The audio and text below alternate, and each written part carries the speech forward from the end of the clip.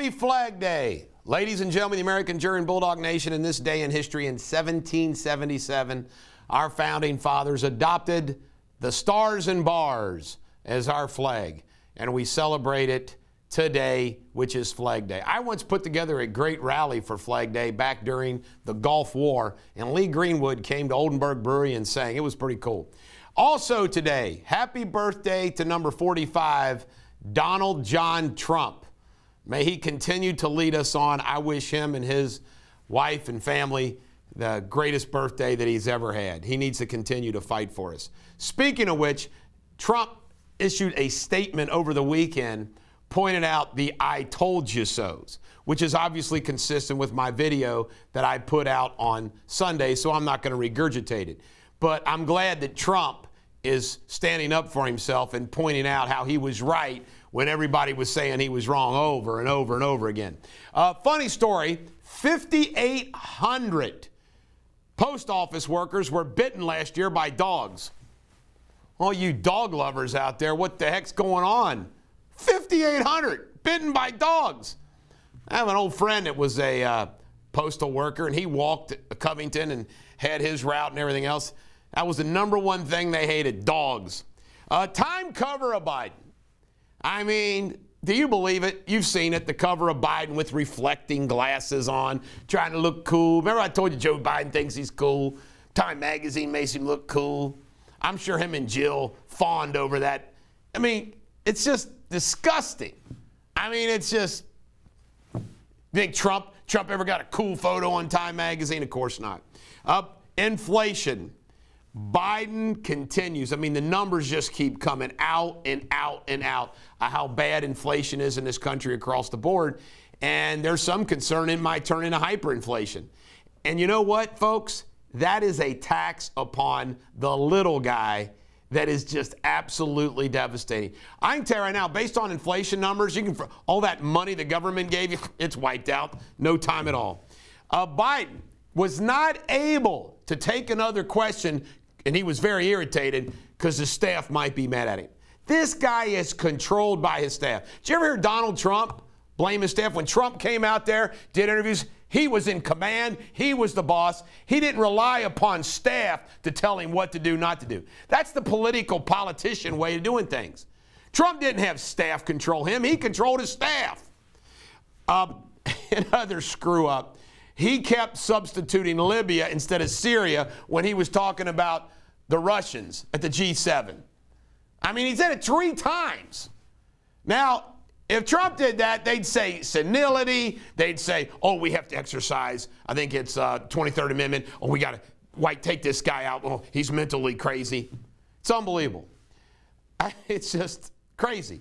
Biden and G7. Well, all I got to say about it is the #1 issue that they made the #1 issue was climate change versus China. They're going to go light on China. They're not going to do anything against China. You know, China wins, Russia wins. Also, Biden announced $40 trillion global infrastructure. See what I mean? They want to be president of the world, not the United States. First, they wanted a global tax. Now they want global infrastructure. These clowns want to be sit on a board of global government to where Macron will have some power over the United States. Merkel has some power over the United States. Let's share world power. Makes me sick, and it's dangerous. Last but not least, on the Biden front, I can't make this. This is so funny. I saw a meme. I think it was Linda Caudell posted it, that they say Biden, every time they say G7, Joe Biden shouts out, bingo! You know what? I'll bet you it really has. I'll bet you he really does shout bingo. Somebody reported that the Queen Elizabeth, is the epitome of white supremacy. And I thought about this. You know, this is a woman that, even though she was royalty as a little girl, worked and, while bombs were hitting during World War II, has been this pillar of strength for the United Kingdom. And I also thought about this. Where are there also kings? Africa. What about all those black kings? Because their people are black. You see, I mean, it's Just more this white supremacy bullshit. Terry McAuliffe, a Clintonite to the core, who's been Virginia governor, is neck and neck, virtual tie by the latest poll with a Republican in Virginia. Oh my goodness, if only they'd lose Virginia's governorship. That would be a signal, wouldn't it, if they lose the Democratic governorship in Virginia? What would that mean for 2022 and 2024? Hamas. I always pronounce it, get grief over it. Hamas gave Al Jazeera a professionalism award, how they covered Hamas in Israel.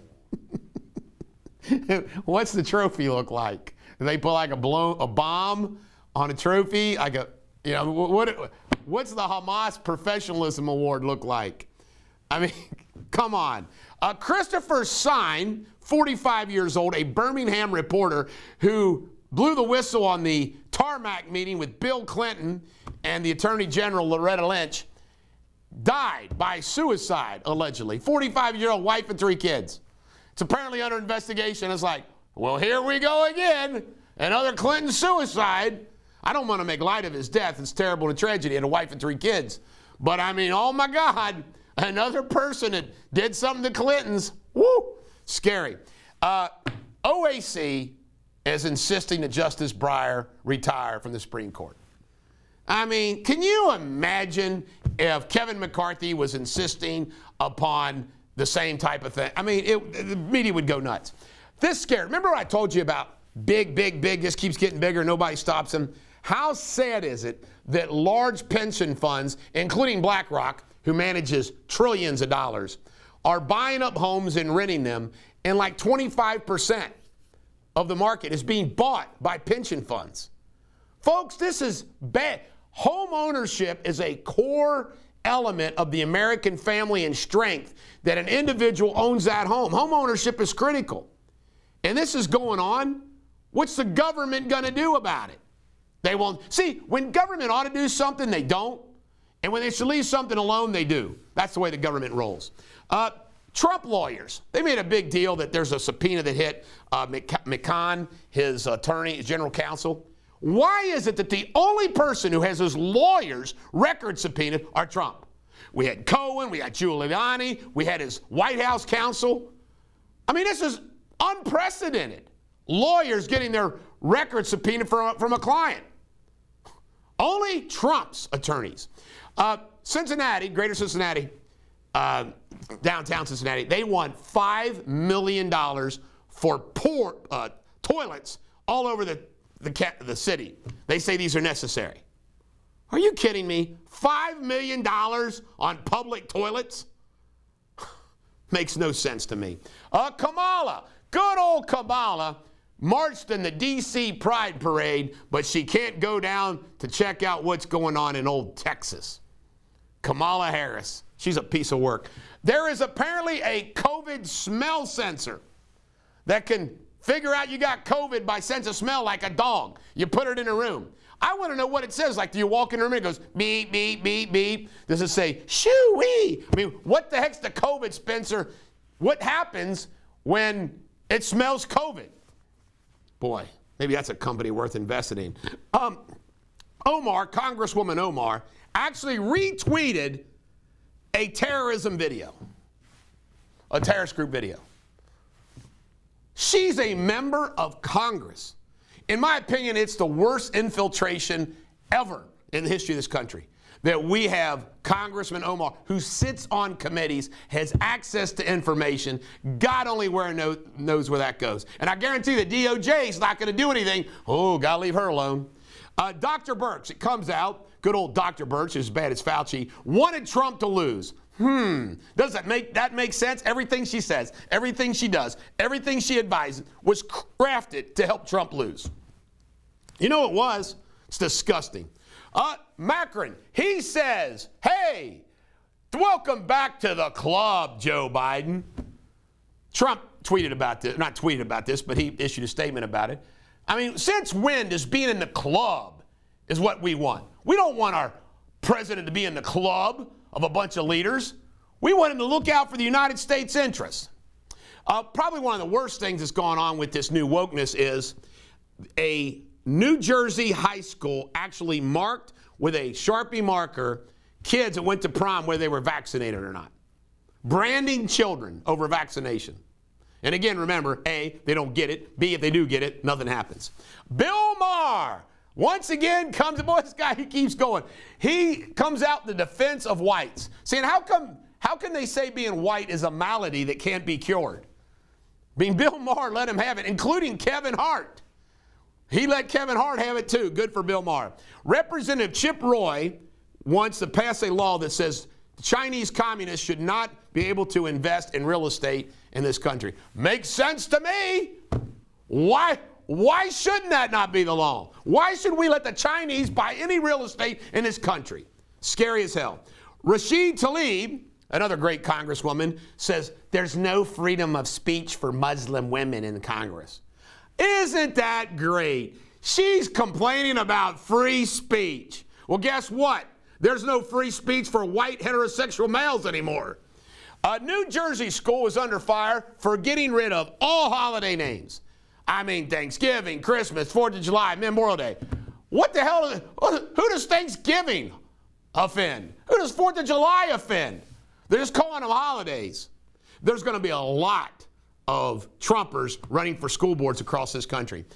Sad report, suicide attempts way up amongst young in the pandemic. Collateral damage, thank you very much, Fauci and Birx. Last but not least, a very wise judge has got serious questions about the constitutionality of farm relief that was targeted just for black farmers. Screw the white farmers, only black farmers should get relief. Makes no sense, unconstitutional as hell. Good for that judge. This is the Bulldog. Every dog has their day. Have a great Monday.